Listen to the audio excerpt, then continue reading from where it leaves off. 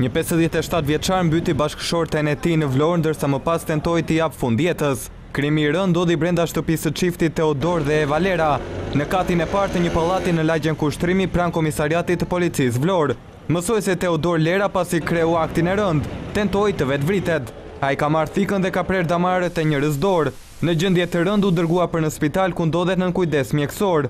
Babai 45 vjeçares dhe fqinjtë të çiftit thonë se burri ishte agresiv dhe e dhunonte gruan. Ka qenuar edhe një herë për para momentit. E ka denoncuar edhe njërë tjetër ajo atë, e dënuan edhe e fali kjo për atër të fëmijëve. Mësuesi Teodor Lera ka qenë i proceduar më parë nga policia për dhunë në familje.